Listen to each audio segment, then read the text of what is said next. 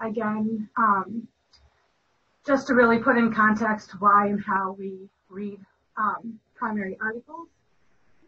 And I know that Anna May probably gave you a similar talk. Hi, Kingman.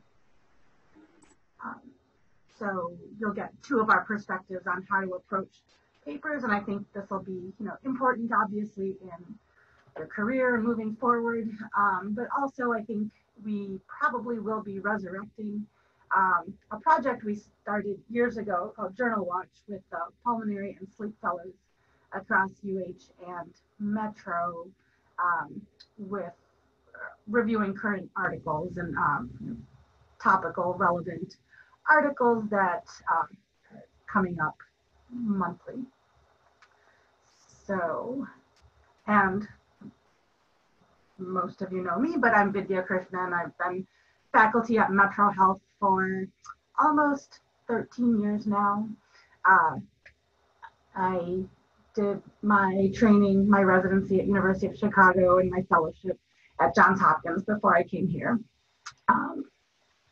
And medical school at Michigan, so I'm a big University of Michigan fan. Go Blue. Okay. Oh. Somebody's listening, yay. So, okay, let me see if I can advance slides. Okay, so obviously why to read a paper? Why are we doing this? Journals keep us current. They're coming out with the latest, greatest information that we have. It really trains our critical thinking process and hones our ability to critically evaluate literature. And it also helps us for our own research and writing purposes. What kinds of papers to read? Review articles are great. They've been vetted by knowledgeable people in the field, but really looking at original research is what I want to focus on here. Reviews, opinions, editorials are interesting in coming up with ideas about how to approach a paper and how to move a topic forward. And clearly peer-reviewed and published in high-quality journals is a factor. But not the only factor. You guys are probably familiar with this pyramid of just the quality of evidence that we can look at. At the very base is just background information, expert opinion. Going up, we have unfiltered information on primary literature like case series, case-controlled studies, cohort studies, randomized control trials. We consider the highest level of unfiltered data. And then filtered information is once we sift through all of the knowledge that we have on a topic, we can look at critically appraised individual articles, synthesis of data, and then sort of the pinnacle is really systematic reviews and meta-analyses where you have formal analysis of groupings of articles on a similar topic. So what I want to focus on here in this talk is really sort of the base of this pyramid, and why to look at those primary articles and how it contributes to our fund of knowledge. And this is pretty informal, so feel free to unmute yourself and everyone ask a question too, because I don't think I have the chat open to see if anybody's writing. Okay, so the objectives here, like I said, describe different clinical study designs. We'll stop along the way and with each study design sort of highlight an epidemiologic or biostatistical concept that's associated with that type of study design. Describe the pros and cons of each study design, and would love to hear your experience in either conducting or reading these kind of articles and what you've met, and hopefully you have some questions along the way. So there's many ways to describe different study designs. We can look at them as observational versus interventional. You can look at retrospective designs versus prospective, qualitative versus quantitative observations,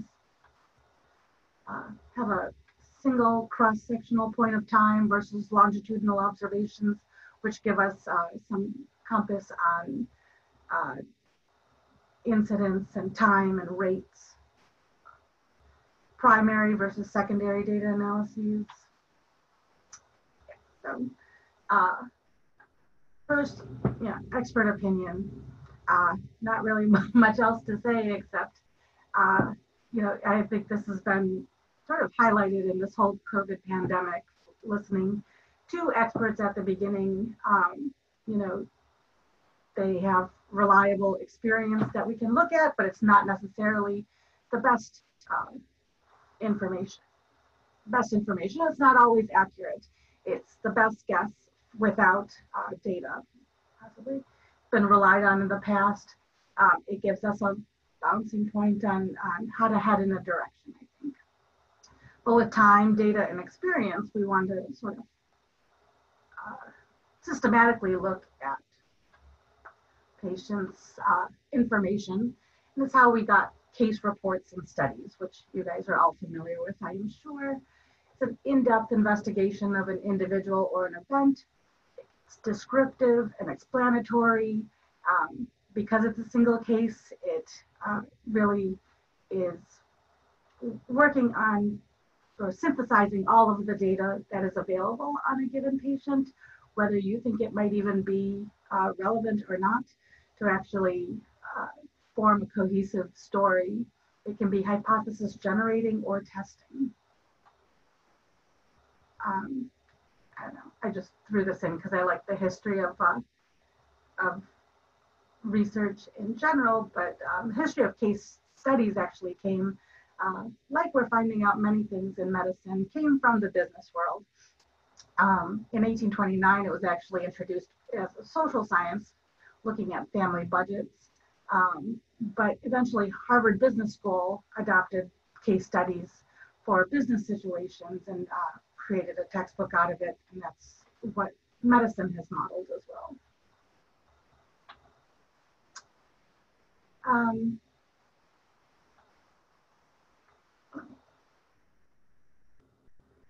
So some misunderstandings of case studies,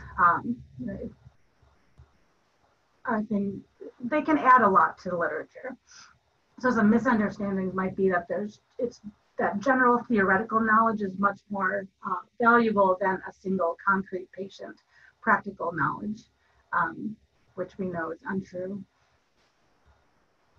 One cannot generalize on the basis of an individual case, and therefore the case study cannot contribute to scientific development. Again, case studies can be how we have hypothesis generation. The case study is most useful for generating hypotheses, whereas other methods are more suitable for hypothesis testing and theory building. Testing a hypothesis and treatments really start with a single patient and observation. And the case study contains a bias towards verification, a tendency to confirm the researcher's preconceived notions.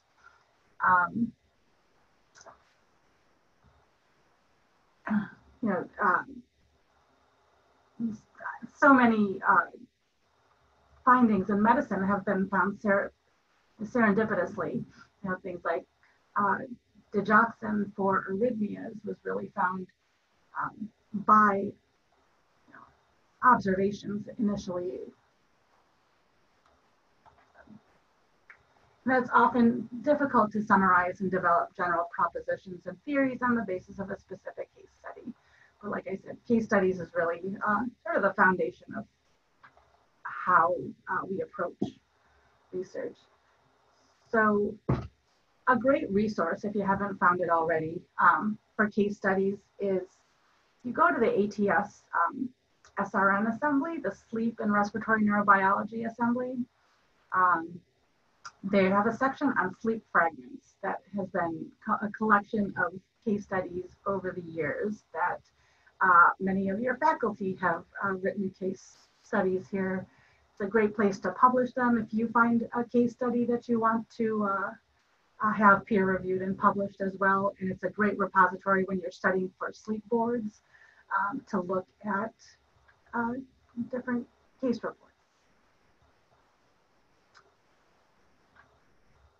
Okay.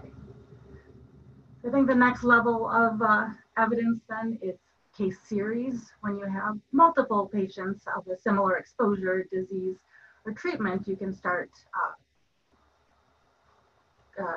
collecting their data together. It can be retrospective or prospective. Usually it's retrospective. They're usually smaller numbers of patients than case controls or RCTs. You really don't have a power calculation that you're working on to determine the number of patients, and often you're just limited by the number of patients you have available. They should be consecutive. If they're non-consecutive patients, there should be a reason why you're picking and choosing patients if they have a similar exposure. And because you're not comparing it to a standard group, then they're collecting these patients and observing them, it is subject to confounding and selection bias. And obviously you can't interpret any sort of causality.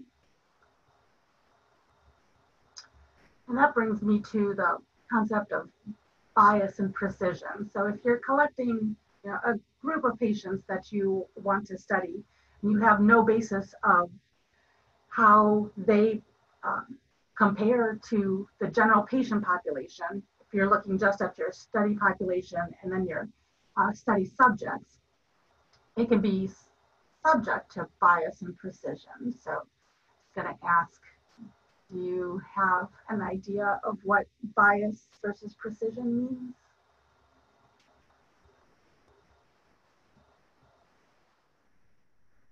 I'll ask one of the new fellows.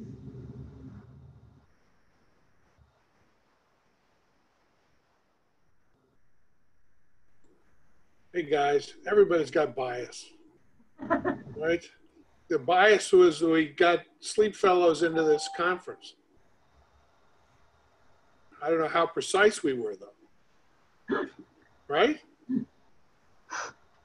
Well, yeah. So you don't have context of this outside of what I'm telling you. So the precision is really up to me, and Kingman is keeping me in line. Well, I'm answering the question. I'm filling a void here. Come on, guys. I know, I want it to be interactive. It makes me feel like a fellow. Everybody's muted. Right. Okay, I'm going to pick on people. So, Omar, do you want to start? What's your idea of bias and precision?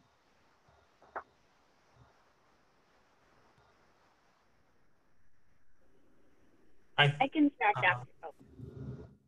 Oh no, I just figured out the mute button. Bias would be is making decision according.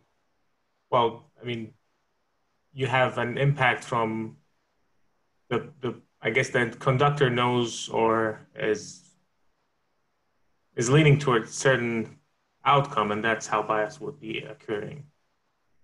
Precision is getting the information or the outcome consistent no matter what the result is. Excellent. Yeah, that's great. I think, we're talking about the truth in general, which is what we're seeking to find. And bias is how far you are away from the truth, from the center. And that's what these targets represent.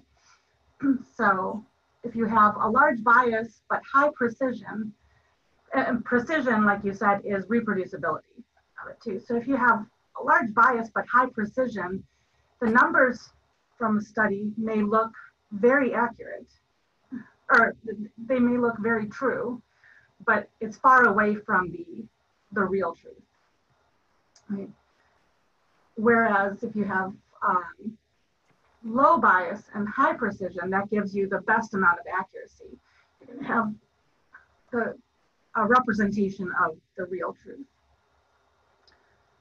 So we're looking to conduct studies that minimize bias and have high precision.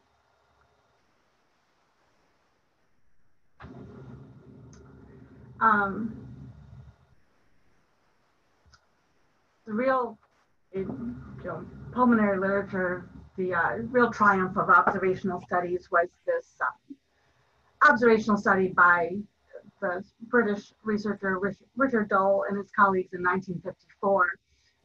Was one of the first observations that lung cancer has a potential association with tobacco use.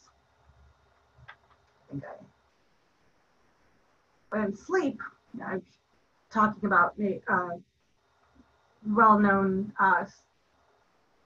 cohort study that you will become very familiar with these findings of this study. The Wisconsin Sleep Cohort Study was started by Terry Weaver and her colleagues in Wisconsin. It was established to determine the burden of sleep disorder breathing in the general public. And so what they did initially, their first step was to select a weighted sample, we can talk about what that means, of Wisconsin state employees in 1989. They selected employees who preferentially, they were looking for people who had snoring or witnessed apneas, had a higher likelihood of having sleep apnea, but also had patients who were not reporting those symptoms. And so in the first step, they wanted to look at the presence of sleep apnea and sleep symptoms among this group of patients that they had identified. So that's an example of what type of study. What study design did I just describe? Anupam, did you want to? Observational. It is observational because we're not doing any intervention on these. We're just observing. But in a single point of time, they just looked at this group of clearly defined patients, Wisconsin state employee, population of Wisconsin state employees, and looked at their prevalence of sleep apnea diagnosis and whether they had sleep symptoms. The study design that I'm describing is a cross-sectional study. Right? So it's sort of, you clearly define a population, and in the single point of time, you want to describe them. It's an observation of all of the study population that you describe. It can, actually I'll take a step back. It's an observation of all of the study subjects that you identify. If you're familiar with the terms, the study subjects are the subjects that are in a particular research project. The study population is what you are selecting from the subjects in your study. Ideally, you want your study subjects to represent the study population in general, right? If you don't, that's when bias occurs, when it doesn't really truly represent the full population. And you want that study population sort of represent the patient population overall. In cross-sectional studies, you can describe absolute risks, the risk of having sleep apnea in this population, the risk of being diagnosed with sleep apnea in this population that you've defined, and not just odds ratios, which we'll talk about in other contexts. You can determine prevalence, but because it's a single point in time, you have no information about time and how things evolve over time.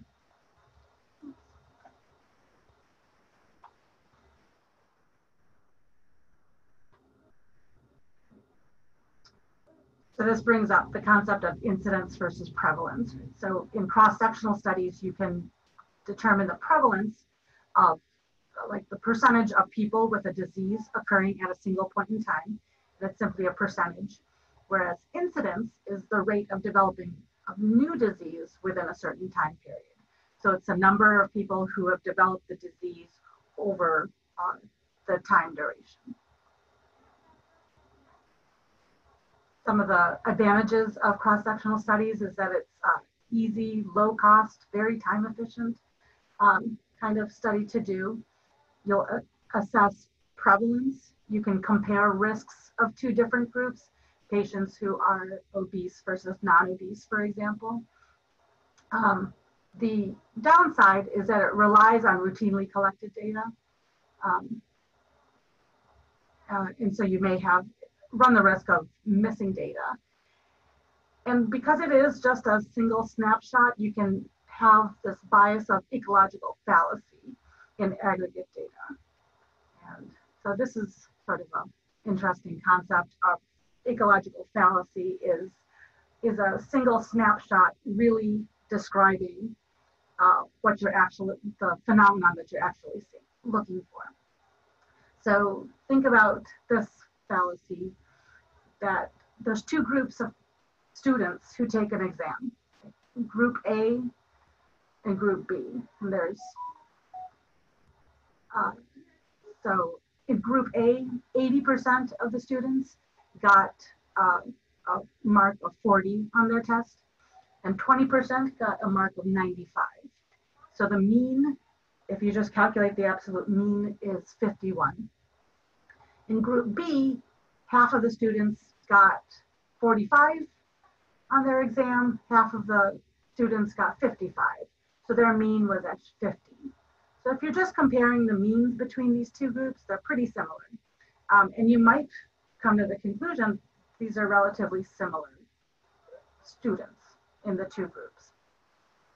However, if you look at them individually, and if you pick one student from group A and one student from group B and compare them, there is a 80% chance that the student from group B has a better score than group A. And there's only a 20% chance that a student from group A did better than group B. So if you look at it in an individual perspective, you come up with a very different conclusion about these two groups. And you might make the conclusion that group B did a better job on the test than group A.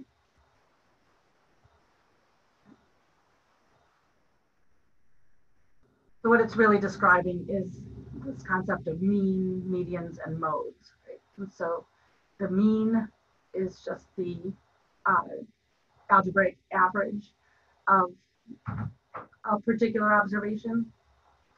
The median is the middle number in the observations, and the mode is the most common finding within a group. So if you have data that's relatively standardly distributed, the mean, median, and mode should be relatively similar.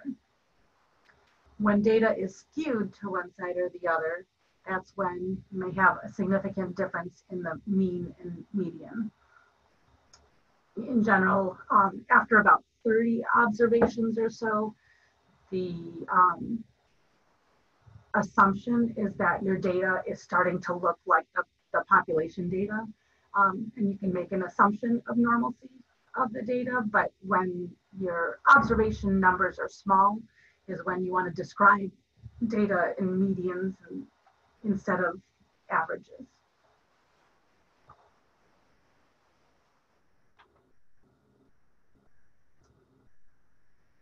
So, the Wisconsin sleep cohort study then went on to follow the subjects that they recruited every 4 years. They would do sleep tests and questionnaires with these subjects. Over 100 papers have actual primary data has come out of the Wisconsin sleep cohort study. And one of them looked at the effect of weight change on the development of OSA. So what they, so for example, the study may have been conducted so that they looked at all the patients who did not have sleep apnea at baseline and looked at their change in weight over time and then their development of sleep apnea at the end. So what kind of study design am I describing there?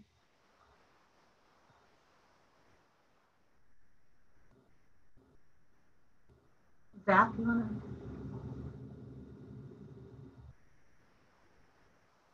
This is a prospective study. So this is prospective in the sense that you've identified the group that you're looking at, and then now you're going to introduce this element of time and observe how things change over time. This would be an example of a cohort study, a prospective cohort study. So here, I like these little diagrams because it sort of explains what these different study designs means. So in a prospective cohort, you clearly identify a study population. You recruit patients from that study population. You look at what their patient characteristics are, the exposures that they have. And this is you, the investigator. And going forward, you want to look to see if they develop disease or not. So in what I described, you would select the study population of Wisconsin employees, recruit a sample of them, identify which ones are obese, which ones are non-obese at the start. An important aspect of cohort studies is that you have to exclude the disease of interest at the beginning if you want to calculate incidence. So you have to take out all patients who have sleep apnea or possibly have a high risk of sleep apnea. And then going forward, you look to see how many of them develop disease after a certain amount of time. There are also retrospective cohort studies where you can look at things backwards and say, okay, this is you, the investigator. You go back in time, find a group of a study population that you want to look at, identify the patients that you want to include, and then which ones of them develop disease after some period of time. Obviously, one of the problems of retrospective cohort studies is that you're reliant on already collected data. So again, there may be missing data, there may not have collected the exposures of interest to you, but those are the weaknesses of retrospective studies. Right, so in cohort studies, cohort is a group of people who share a common feature within a defined period, like all the Wisconsin state employees in 1989, or all of your patients in sleep clinic. You can compare within the group people with and without other characteristics. But you want the disease of interest should not be included in the original cohort.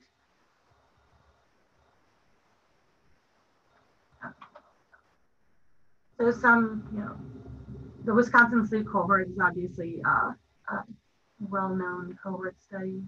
The sleep heart health study was a longitudinal study that looked at interactions of sleep disordered breathing and cardiovascular outcomes. There were 6,441 men and women age 40 years and older enrolled between 1995 and 1998. Cleveland and university hospitals in particular was a site of origination. Is that right, Kingman, for the sleep heart health study with Susan Rudline? We were the sleep reading center. The sleep reading center. We were not a cohort, because that's one of the things CASE does not have as a cohort. That's one of our university issues here. It's expensive to keep a cohort going. And but we were the sleep heart health. In fact, that's a little trick if you get involved with these things, to be a reading center, because that's the pick and shovel for the study. So Cleveland was really the heart of the sleep heart health study then. You know, some other famous cohort studies that you're probably aware of are things like the Framingham Heart Study, the National Child Development Study, and the Nurses Health Study. A lot of these are actually publicly available data as well too, so you can actually, you know, if you find out the data that was collected in these cohort studies, you can submit an application even to the investigators in proposing an idea that you would want to study.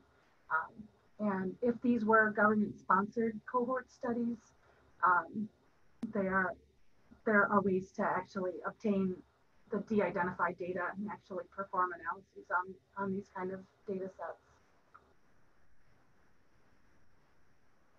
if you're so interested.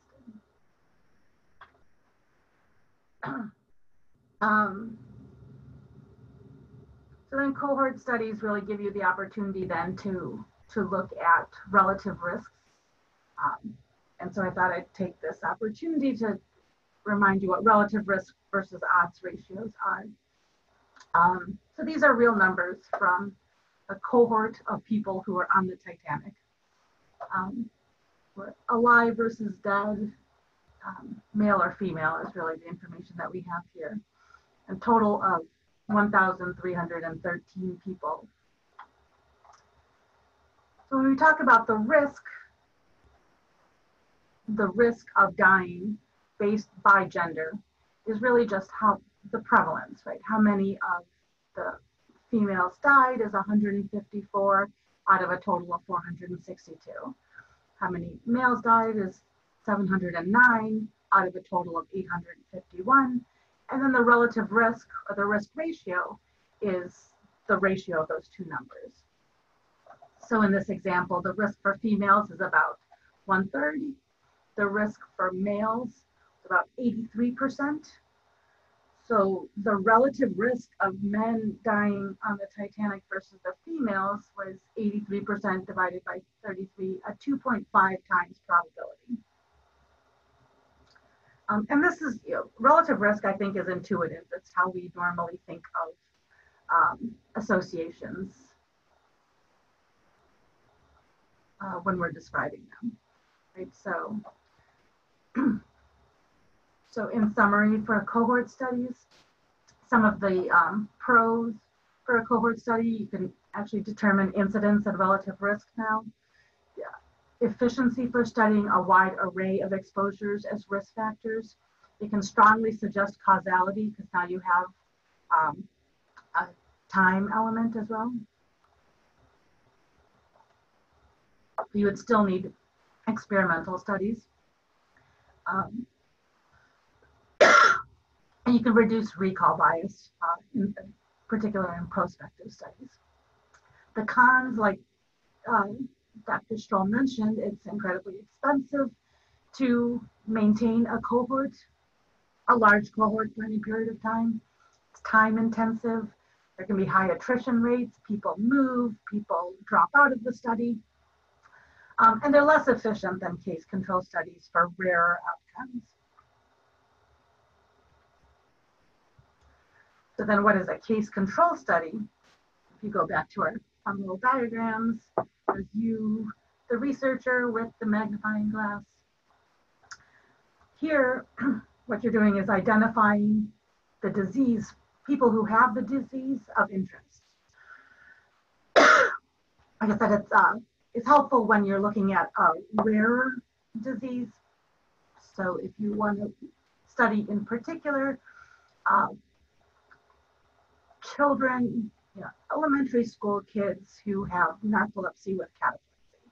It's a pretty small population. They really don't manifest that early usually. And you want to compare them to a control group. And then you go back in time and see what their exposures were that may have contributed to developing the disease of interest. Right. So then if you're thinking about risk ratios, comparing it to odds ratios, I'm going to take the same numbers that were on the Titanic here, and now think about it as a separate study of patients with OSA versus not OSA, and looking at the association of obesity at an earlier time. Right? So if you take the exact same numbers, right, 33% of the non-obese patients in this study developed OSA, 83% of the obese patients developed OSA.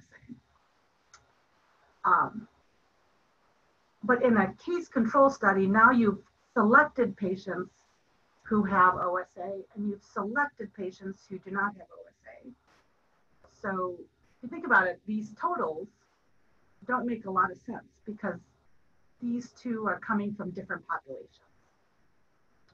Right? So now the odds of something happening is the ratio between the two columns. So the odds of a non-obese patient having sleep apnea is 154 divided by 308. So about 50%. So about 0.5. So it's a 2-to-1 odds of not dying, not having OSA, not dying. The odds for an obese patient having OSA would be 709 divided by 142, so about 5. And the odds ratio would be the ratio of these two odds, so 5 divided by 0.5, about 10 times the odds of having OSA. So, two ways of calculating the association between your exposure and your disease of interest, the relative risk and the odds ratio with the exact same numbers.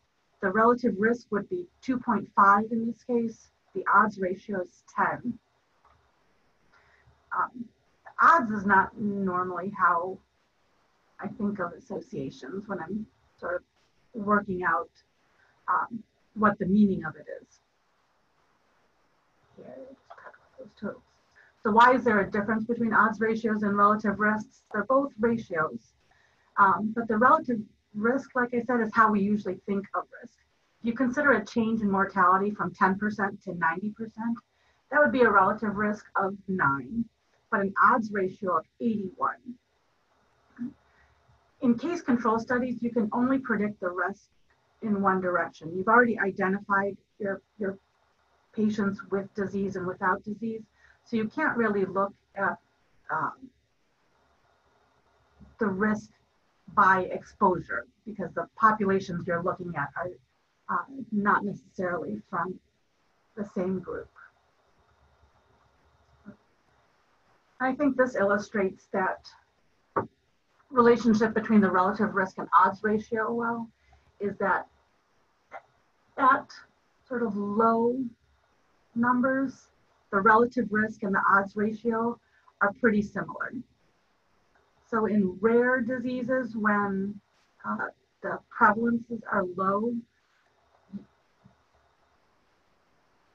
well, when the association, the relative risk is pretty similar to the odds ratio. As you get higher with a stronger association, the odds ratio is much higher than the relative risk.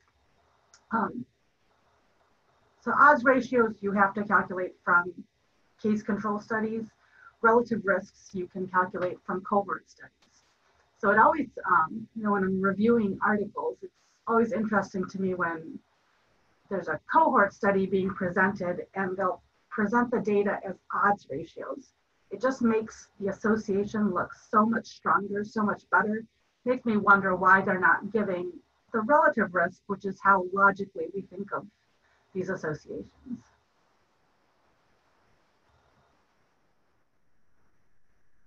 So the odds ratio, like I said, will always exaggerate the effect of the relative risk. If the odds for a relative risk that's less than 1, the odds ratio will be much less, and the opposite is true. In case control studies, odds ratio is a reasonable estimate of relative risk as long as the outcome is rare. The odds ratio interpretation depends on how you recruit patients. So I guess in summary there, case control studies are very good when you have a rare outcome because it's really an efficient way of studying that disease of interest. It's relatively inexpensive, it takes less manpower, and it's hypothesis generating as well. And it avoids ecological fallacy of observational cohort studies because you're really looking at data at an individual level. The cons of it is that you can't establish causality. And it's usually a retrospective design, so you're subject to recall bias and missing data. Except, of course, the unusual case of the nested case control study, which is basically a combination of the cohort and the case control, where you identified a case, you identified a cohort, and then you go back and want to study something else. So maybe in the Wisconsin sleep cohort study that already looked at patients who are obese versus non-obese, and their disease of interest was obstructive sleep apnea. Maybe the investigator went back and said, now I want to look at obesity hypoventilation syndrome as the disease of interest, and then go back and look at the exposures that led to obesity hypoventilation syndrome.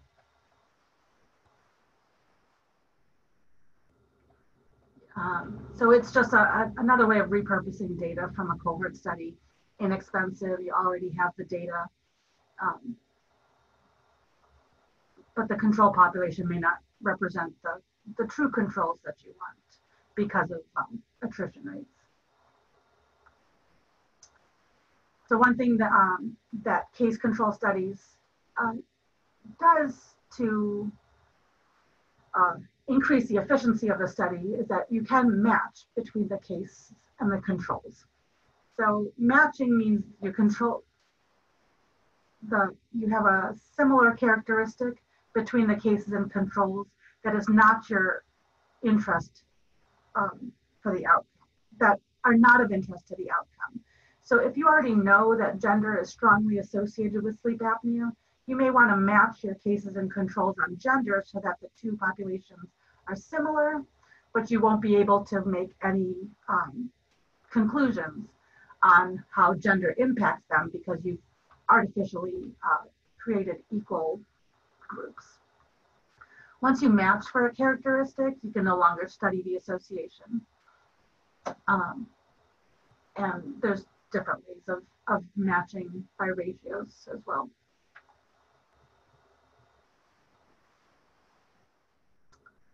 I guess that's pretty much my coverage of the base of the pyramid here and why not to avoid the primary data. Randomized controlled trials, I feel like, you know, when we're looking at studies, I think we've all been exposed to randomized controlled trials and the strength of actually having an intervention and seeing what the outcome of that intervention may be. One type of study design that is not in this pyramid that is controversial is really where does big data research fit into all of this too. Now that we have access to large data sets that are, you know, explain the complete universe of our patients. So if I want to look at everybody in the Metro Health system, I can get that information through Epic. And so I'm no longer making assumptions about this population because I have full data set available. I can actually tell you exactly what is happening with the patient population of Metro Health patients in that sense. There's differing opinions about the strength of the big data and how it fits into the strength of evidence. So that's the why to read a paper. And then how to read a paper is, you know, I'm curious to see what your approach is. My general approach when I have a new paper is obviously first looking at the title and seeing if it interests me at all. I'm not too big on like, you know, cutesy pun type titles, but it has to be an area of interest, obviously. I'll read the abstract and see if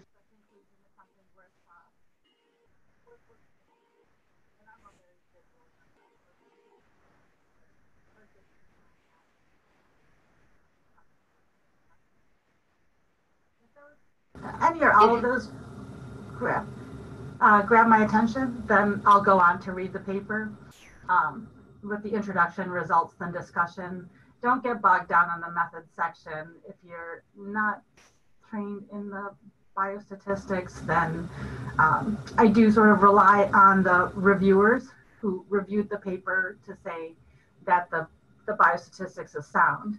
But what I really want to look at is, do the results make sense to me? What are the limitations of the study? If I really like it, I'll go back and read the method section. And then obviously the last thing to consider really is always, is this going to change my practice? Do I need more information before I change my practice, or is this sufficient to actually change how I approach patients? And usually it's, I need more data. But yeah, go ahead. Anupam, you were going to say something? No, I just lost sound for a minute, so I was just asking if everybody did. So okay. That's okay. Thank you. Yeah. So, tell me about, what do you think about that approach to reading a paper, Madhuri?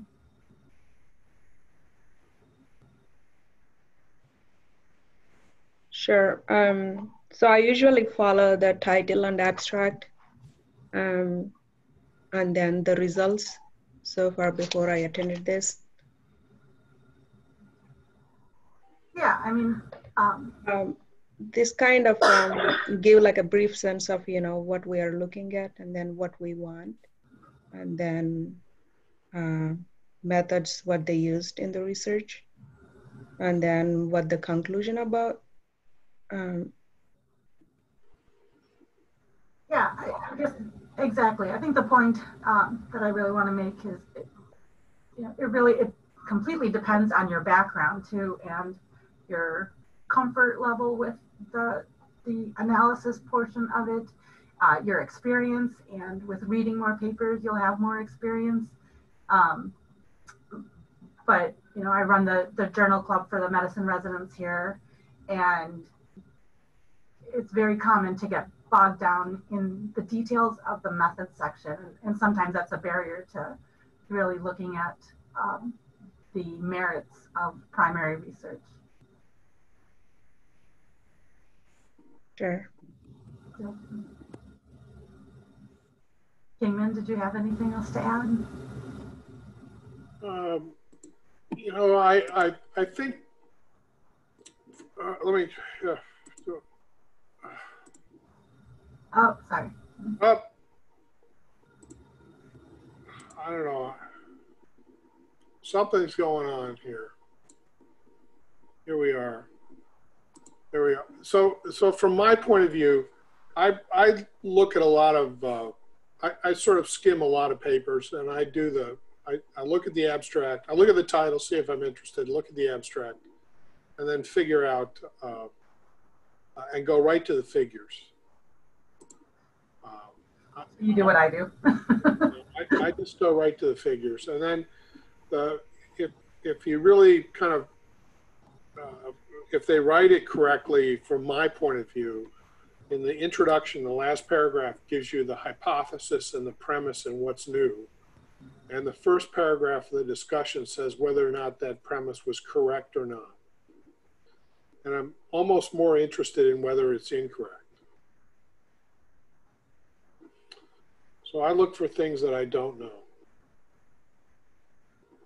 Am I being heard? Yes. Okay. At least by me. Because my computer thing, it just somehow, one of my screens just went out. I'm trying to figure out where you are. All right. Anything else? I have a quick question. Yeah, good. Dr. Krishnan, thanks for the talk.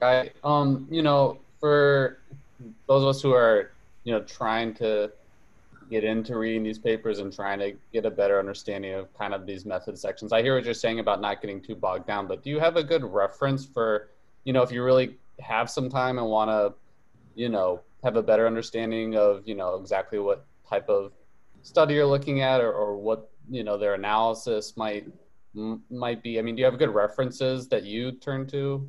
Yeah, the Annals of Internal Medicine had this great series years back on how to approach a paper, basically.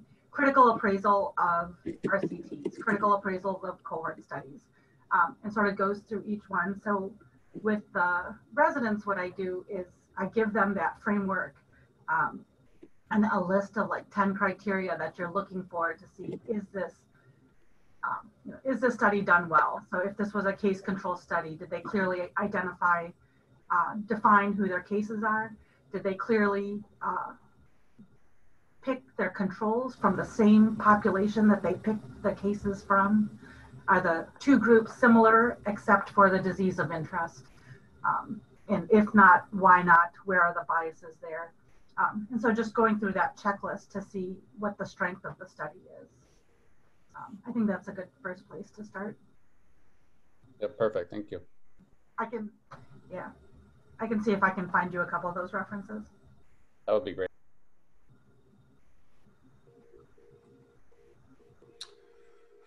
Sounds good. So I hope this is a good foundation. Like I said, be on the lookout, and I'll have to talk to Anna May, and we'll resurrect Journal Watch. Right. See if we can apply some of this. So we're going to continue on this Zoom call for the next hour for the first IQ for the fellows. I just sent the case, which they shouldn't look at yet. It's hard, but they shouldn't look at it. And it's a case that was done last March, so people who have had it, who did it last March, could be interested in just seeing how it goes. But I really want the 4 new fellows to really pay the most attention to this thing. Okay, I'm going to take my leave then.